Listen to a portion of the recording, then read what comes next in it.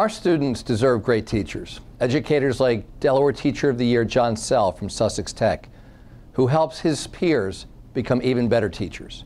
And Brandywine Springs Elementary Social Studies instructor Jill Szymanski, who was recently named National History Teacher of the Year for creating lessons like her year-long Civil War Museum project, which brings the past to life while developing students' reading skills. This week I visited with 200 education students at the University of Delaware to discuss how we can help them be at their best in the classroom. Our education students need to know that while we've raised the standard to qualify to be a teacher in Delaware, we'll ensure they have the resources and opportunities they need to be successful.